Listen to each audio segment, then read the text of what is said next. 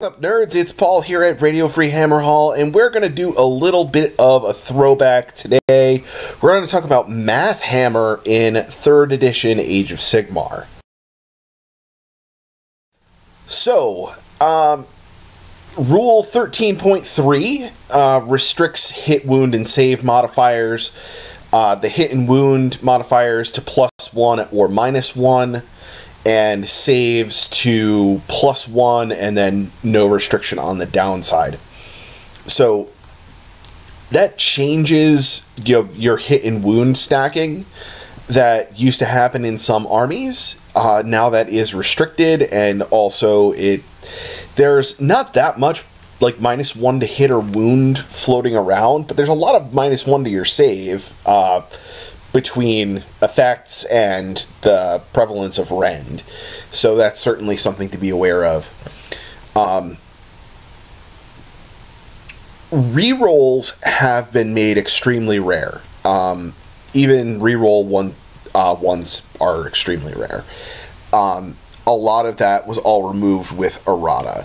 So the other thing to bear in mind is a lot of those abilities got replaced with a built-in +1 to hit or wound or save somewhere in the War Scroll, so that your additional +1 you might be able to put on it with all-out attack or all-out defense, you can't do anything with because you've already gotten your +1 in the War Scroll somewhere.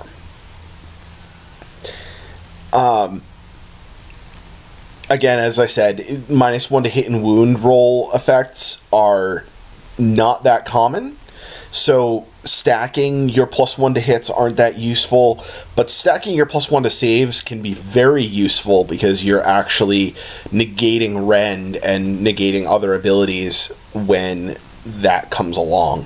So what's nice is all-out defense makes that much more situational, and just really kind of reading the battlefield and seeing what attacks are potentially going to be coming at a unit in the next turn gives you an idea of where you want to apply your save bonuses where you can.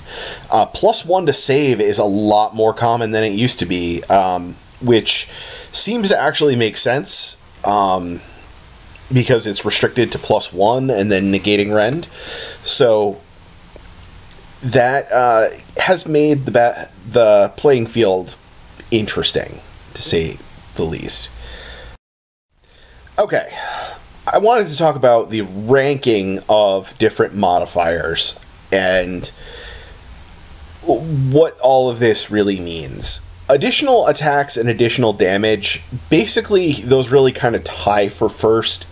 I put additional attacks ahead of additional damage because it is a lower standard deviation when you increase attacks versus increasing damage. Your spread is less, your variability is less. So additional damage, while it is just as good as additional attacks, on averages it creates a different distribution. Also of note, depending on the number of attacks and the amount of damage, that can change which one of these is better. If, for example, you have a profile with 2 attacks and 1 damage, then you would want to increase the damage rather than increasing attacks if possible. So these can really kind of flip depending on your circumstances. But I think in general, additional attacks is probably better. Number 3 is rerolling all fails. On a 4+ roll, this is increasing your output by 50%.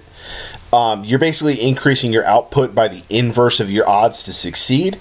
So if you're on a 3+, your odds to succeed are 66.7%. If you get all of your rerolls, then you increase your odds by 33%. +1 to your roll, that is number 4. That is going to be, again, a sliding scale based on what your base is, but as an example, on a 4-up, it's going to increase by 33%. on a 3-up, it's going to increase by 25%. So it's just going to be a little bit variable depending on what your base roll is. And it'll be even higher when you have a 5-up or a 6-up that you're improving. But remember that that percentage of increase isn't necessarily always the thing that you want to be concerned about. It's like what the ending percentage is. Taking a 6-up to a 5-up, although it's doubling what your output is, it's still a very high chance to fail. So you want to take that into consideration. Just because it's become so prevalent and so common, I threw in extra hits on a roll of 6 in here, on a 4-up roll that's increasing your output by 33% as well. That's going to vary, again, based on how good your hit roll actually is. There's some things that do things on the wound roll, like a 6 to wound. It will increase damage or add another wound to be saved. Those are also good effects. They're slightly less, again, than the hit rolls because they're going to happen less often. You're already getting a bunch of hits filtered out by your hit roll, so you're always going to be rolling less dice to wound, so you have less of an opportunity to hit those 6s. And finally, down at the bottom, and I cannot stress this enough, reroll 1s to hit or save. Rerolling 1s. Not the wonderful YouTube channel. Love you guys. Shout out to Jack, sexiest man in Warhammer. Rerolling 1s always increases your output by 16 2/3%. No matter what your roll is. It's just a flat percentage increase when you're on a 2-up to begin with. The rerolling 1s does still only increase you by 16.67%, but it's also effectively rerolling all fails at the same time, so it's still really powerful. And I think that's one of the things that gets people confused, is like getting Archeon to reroll his save when you can easily get him to a 2+. Putting him on 2+ rerollable makes him like invincible. But in general, I think that skews people's perspective on how valuable rerolling 1s actually is, including with the scarcity of where we're at with rerolling 1s. So that is going to lead into my final point here, is the scarcity heuristic bias. Things that are in limited supply seem like they're more valuable than they actually are. That is one of those little bits of psychology that is important to get your head around when you're looking at things like how you're going to invest your points, how you're going to invest your command points, when you're building your list, when you're playing the game. Rerolling 1s is a limited supply resource now, so it seems like it's more valuable because it's just a way to get another buff when other buffs are restricted. It's still a very weak mechanic, so you have to look at, if you're, say, spending a command point to get reroll 1s, is that actually worth a command point, or do you have other things in your arsenal that may be better to give you a greater benefit? So rerolling 1s, weak mechanic. You know, I'm forgetting the name of it now, in Ossiarch Bone Reapers, there's a spell that gives you reroll 1s, and then you can cast it multiple times. Right, like that's still not that big of a bonus. So the question is, like, is that worth that spell cast? And is it worth the points of putting that wizard in your army to begin with to get that bonus. Being able to cast it several times does increase its utility, but you're not necessarily going to have that many units in combat all the time. So that is definitely something to be taken into consideration here.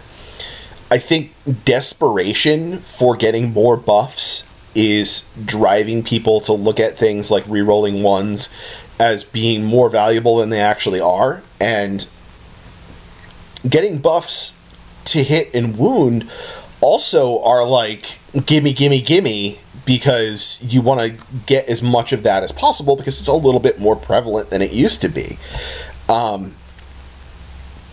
The thing that you really want to stretch for is when you can reroll everything, or when you can add attacks or add damage.